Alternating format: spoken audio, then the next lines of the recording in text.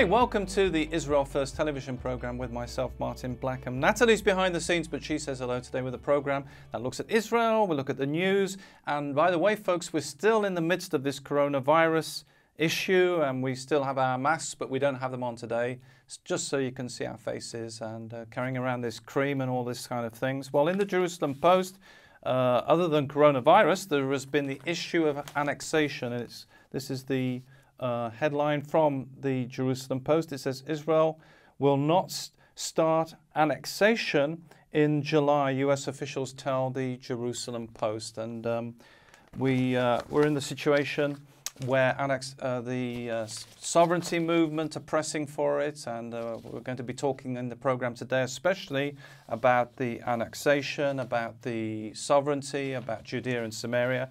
And in the studio we have a very special guest, Ambassador Ido Aharoni. Thank you so much for coming across and joining us today. Sure. Being our expert and telling us all about Judea and Samaria, sovereignty and annexation. Ido Aharoni was Israel's longest-serving consul general in New York. He held the position with the rank of ambassador for 6 years, overseeing the operations of Israel's largest diplomatic mission worldwide. He serves as a professor of international relations at New York's University Graduate School of Arts, and so we're so grateful that you're here and not in New York. And he is the founder of Brand Israel, has been featured in the Jerusalem Post, been featured in Time Magazine, the Washington Times, the New York Post, as well as CNN, CBN, Al Jazeera, Bloomberg TV, Fox News and I-24, amongst others, and many other networks that you've been on. So we really appreciate you giving us your time today.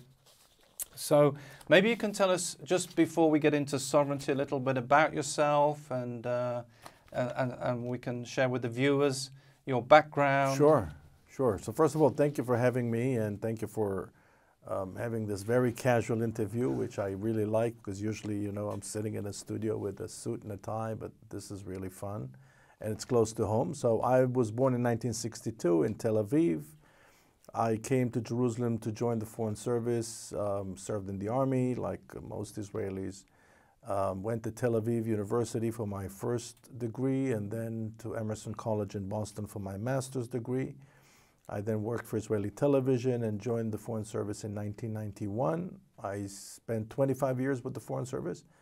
All of my overseas postings were in the United States, which makes me kind of unique in that sense. And I retired 4 years ago, and I'm combining academics with consultancy and some public speaking and so on. So I retired. I'm very happy. At least pre-COVID-19, I traveled extensively all over the world, attending conferences, speaking and lecturing and so on. So things are great. And obviously, due to COVID-19, I'm here since March. Wow. So whilst we don't appreciate COVID-19, we really appreciate you being available, because it's such an important topic, and it's something we've spoken about before. And maybe I'll just mention very quickly the two particular plans. I know you've seen them before, but very, very important. This is the first one, which we've talked about on previous programs, is the Vision for Peace, Trump's peace plan. In particular, you can see these particular areas in green. We've talked about that, and we're going to be talking a little bit about that. And then the other diagram what I've referred to in the program is the map of Judea and Samaria. As you can see, this is a huge area, really, Ido. And so maybe you can talk us a bit about, because for a lot of people it can be very confusing, and there's all sorts of terms we use: the West Bank, annexation, sovereignty, Judea and Samaria. So maybe you can talk us a bit about the Trump's peace plan. That's, I believe, is on the table at the moment. It's still there as far as we know. Well, you know, since the so-called Trump peace plan was introduced, several things happened. The coronavirus erupted, and the outbreak of the virus changed everything. It also brought about an unprecedented economic devastation. So the lockdown, regardless of the health issue created by COVID-19, the lockdown created a whole new set of problems. And on top of it, this is election year. Donald Trump wants to be reelected. And so I would say that if I had to judge you know, by his set of priorities, the implementation of the so-called Trump plan, because I don't really know to what extent Trump himself was involved in the plan, the implementation of it is not a top priority for him right now, which is perhaps the reason why the announcement of the Israeli government to implement some sort of annexation, at least when it comes to the Jordan Valley, on July 1st, never happened. Right.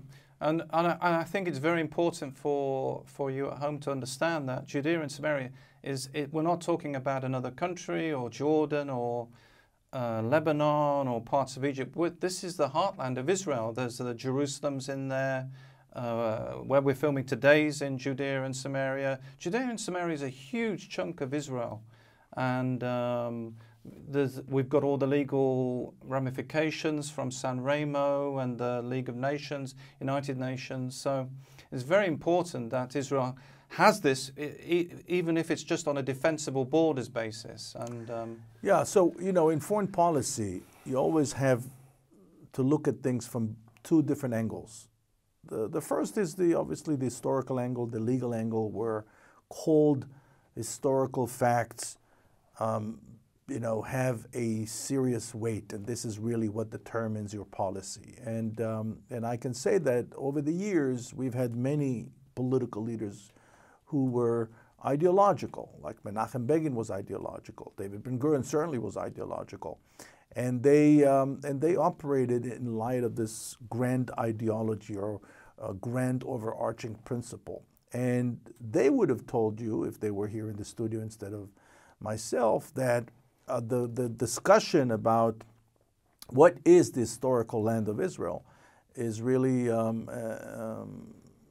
open discussion, because people have different opinions.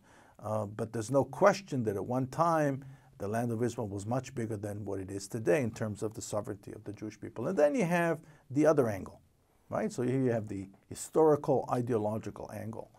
And then you have the other angle. It's called realpolitik, of foreign policy that is looking to do what is right in terms of the self-interest of the state of Israel. Right? There's a land of Israel, but the political entity that was created in 1945 and 1948 is called the state of Israel, not the land of Israel. Two different things. And so the question is, how can they peacefully coexist, the land of Israel and the state of Israel, with the international community, with the constraints? And of course, that struggle never ended. It goes with us since the very beginning, since the very inception of the state of Israel. Wow. And you were very involved with the rebranding of Israel. That was the big thing that you were involved with. Maybe you can tell us a bit about that. Why did Israel need rebranding? And tell us a bit about the work you've done with that, because that kind of is relevant to sovereignty in a way, because of people's perception of Israel. Right. So when I joined the Foreign Service in 1991, I went to what's called the cadet course. It's a 2-year program, training program, and the idea is to make sure that all the new recruits are on the same page. And I thought it was very strange that we were told that our job in the first place is to be the analysts of the Middle East and the experts on Israel's predicament in the Middle East and the experts on the conflict and so on and so forth. And I thought it was strange because, you know, I came from America. I was a student in America. My wife is American. And I spent a lot of time in America, and I spent a lot of time in the American media.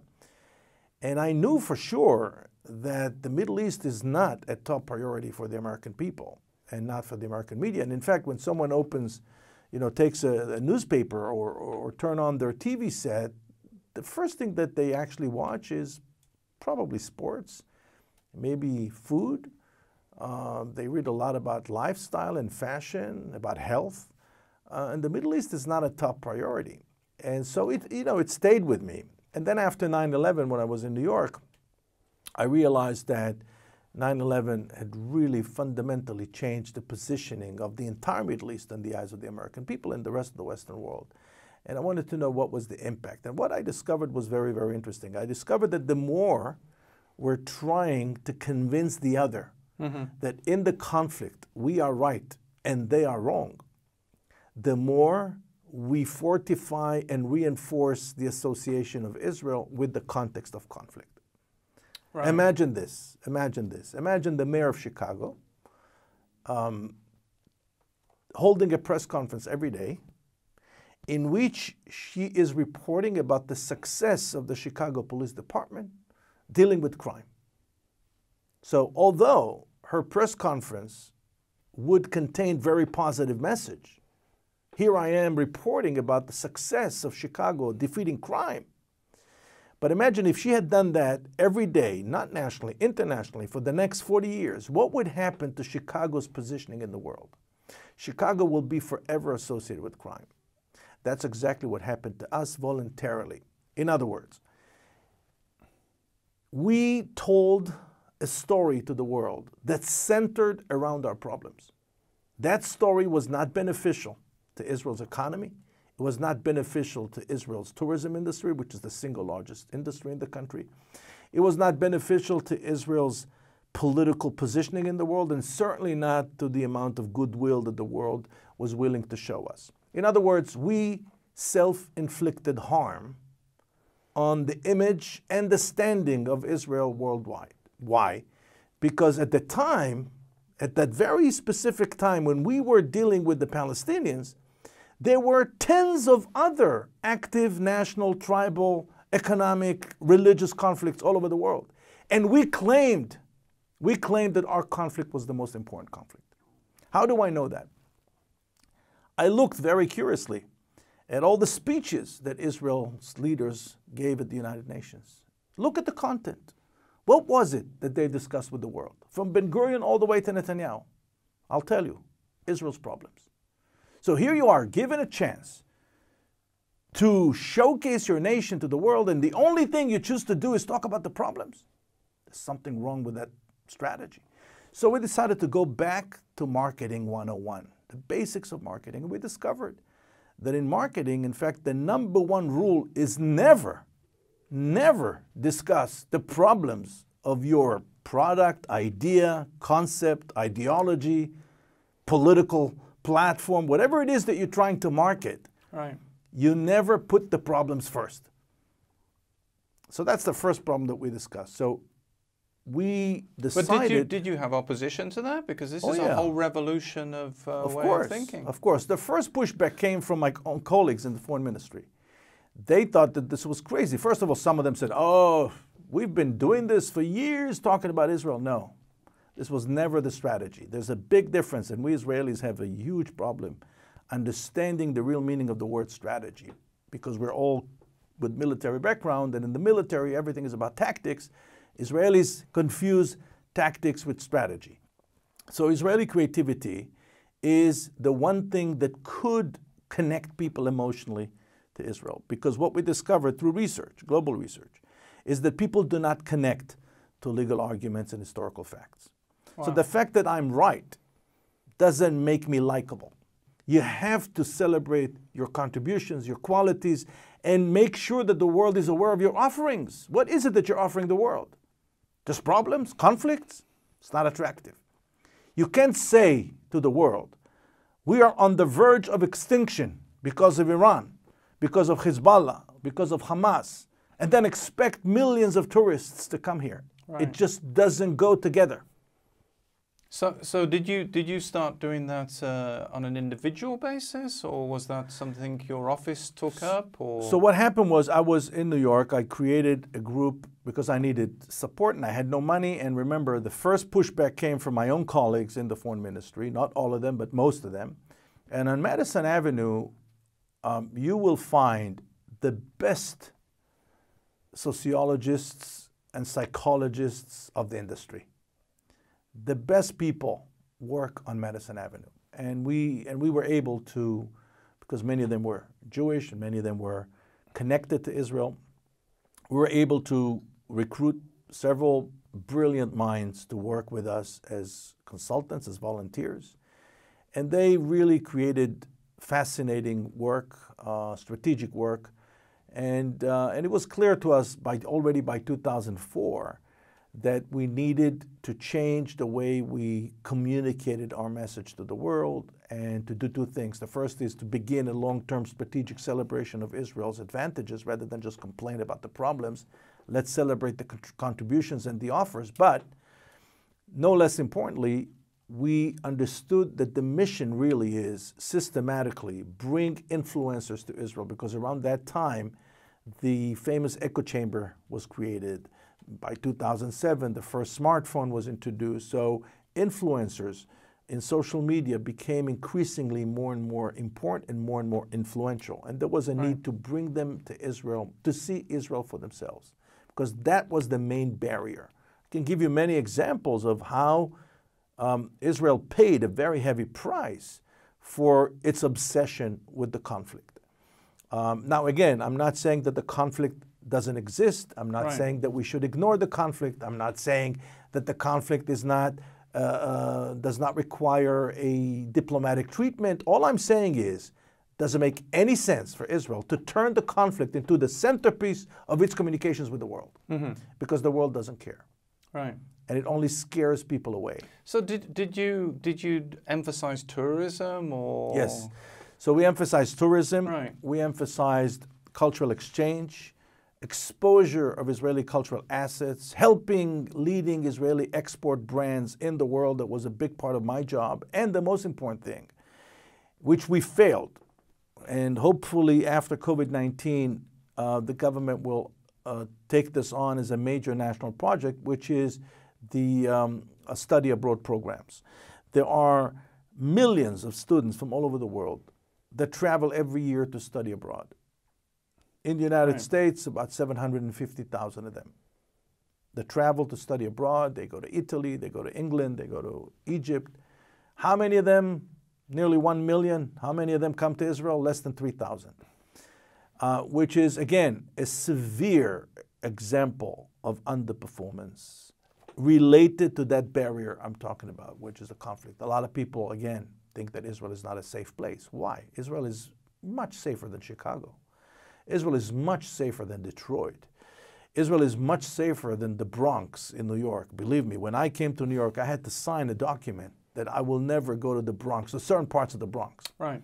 And I had to sign that document for the Israeli Ministry of Defense, who was in charge of protecting me as an Israeli diplomat. So Israel is one of the safest places. Yeah, this is, you know, when we first came here, the children in England, we wouldn't let them go on a bus at night after 6 o'clock, 7 o'clock in the evening. And here they were traveling in Jerusalem in midnight, and little children ran with their parents out at midnight. So, but if you tell people that, they find it unbelievable, because in their own situation, they couldn't do that. Yeah, and we're paying the price. We're paying that price. And the sad thing is that the Israelis themselves are not even aware of the price that we're paying as a nation, as an economy, as a collective, as a society, for that horrible mistake. And it's completely unnecessary. A lot of the journalists are taken to see the conflict areas. They're taken, or they ask, to be fair, they ask to see all these conflict areas. And then, unfortunately, it gives this wrong impression when people are living very happily just a few miles away, then there's a few stones thrown. Right. By the way, I have no beef with journalists who come and say, I'm interested in the conflict. It's not a problem. That's part of who we are. The conflict is part of the reality. My addition was to say, wait a second, if we're going to spend money on bringing people here, we better make sure that we're bringing people that write about Israeli food and write about Israeli culture and write about Israeli ethnicity and religion and all the other things that are not related to the conflict, because the conflict got its share already. You know, the conflict is already very prominently featured. Now, a lot of you watching today, a lot of the viewers, Ido, will be saying, you know, we're Israeli advocates. We're trying to promote Israel. What's the best way they can get information to promote, like you're saying, a positive image of Israel? What's the best way they can do that? Thank God, the internet was introduced and the smartphone was introduced in 2007. The best thing that people who want to help Israel can do is be themselves, is simply create content about their own lives, about their own passions, about their own good feelings about this place, and turn it into something very personal. Because what happened in 2007 is that the monopoly that up until that point was in the hands of a handful of people, the political leaders, the pundits, the commentators, the columnists of the newspapers, here and there. That monopoly, and maybe 500-600 people were in charge, really. They dominated the conversation about Israel in the world through the mainstream media. Mm-hmm. That monopoly was taken away from them and was given to whom? To us, the people. And now, once you have your own personal individual feed and you have your own access to social media, whether it's Instagram or Facebook or LinkedIn or YouTube or whatever, you can actually become a co-producer of content. And that's why we see since 2007, it's scientific. Since 2007, we see gradual growth in incoming tourism to Israel every year. This year, we were supposed to be at 5 million mark, at the 5 million mark. And when we started with Brand Israel in 2002, 2003, we had less than 1 million tourists a year. Wow. So we were supposed to have 5 million this year because of COVID-19. We're not going to have 5 million. But the point is that that growth is not a result of anything but technology. It's not about what the government does. It's not about Israel. It's about one very simple fact. When Israel is being communicated to the world authentically in an uncensored fashion by the Israelis themselves, good things happen. And there's a lot of very good stories that are happening with the high tech. There's the Mobileye, and there's other high tech success stories that have you could name them one after another that Israel has been involved in, and the mobile phone, antivirus with the computer technology, right, medical advances. So here's another example, and you're absolutely correct. The technological breakthroughs that came out of Israel are mind-boggling. I mean, you yourself mentioned Israel introduced to the world the first computer firewall, right, invented by Check Point. Israel made a tremendous contribution to the creation of the first cellular phone in Motorola office in Israel. Israel introduced Mobileye, which is really a game-changing 360 protection, the anti-collision protection system for cars. Israel introduced Waze, which is a combination of GPS and crowdsourcing, which is a new concept. It was a new concept at the time. And Israel, perhaps the most important invention that came out of Israel is instant messaging, which was created in 1999 by an Israeli company, ICQ, that doesn't exist anymore. It was purchased by AOL. But without instant messaging, all of the things that you see today would not have existed. Instant messaging changed the world. This is perhaps when historians will look at technologies that came out of Israel, instant messaging will be number one because it really changed communications, human communications. Now, how much money do you think the invention of instant messaging is worth? I would argue trillions. Historically, when you will look at it 100 years from today, you will say that should have been worth trillions of dollars. Yet Israel, with all of its technological prowess, is not able to attract the kind of foreign investment that it deserves. We're not even beginning to scratch the potential. And I said it before, and I'm saying it again, Israel should be able to attract $250 billion every year. This is not an imaginary number. This is what the Israeli high-tech sector really deserves. Mm-hmm. We have over 6,000 startups here.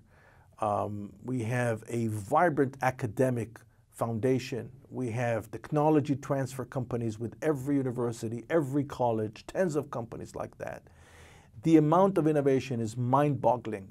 And the world is responding in a very, very limited way. And I'll say one more thing about that. Israeli innovation is also inexpensive when you compare Israeli innovation to innovation, let's say, in Silicon Valley.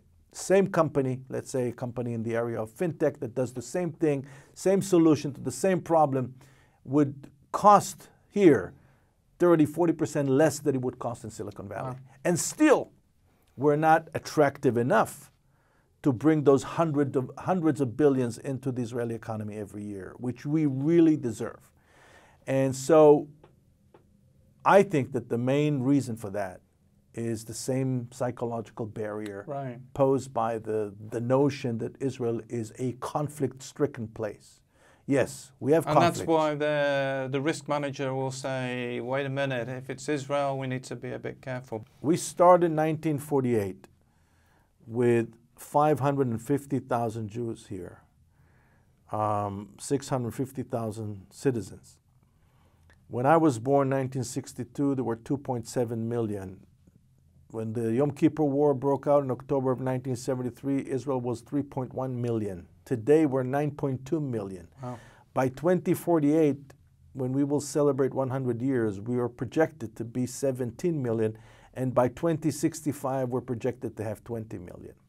So if you ask me, people have money, want to invest, residential. It's a great place to invest. Residential real estate. That's where they should invest. Wow. If you're watching today, then that's certainly something that you should think about. Thank you so much for joining us today. Thank you so much, Ido, for being our guest today. Thank you. Talking about the sovereignty at the beginning and then the rebranding of Israel and the importance of mentioning the good things that are happening, and even maybe in your own life, mentioning the good things, it's a really a positive thing. If you'd like to find out more about the program, then visit our website, www.israelfirst.org. Email us. We love to receive your emails. That's info@israelfirst.org. And remember, we're the program that looks at the land, the people, and the language.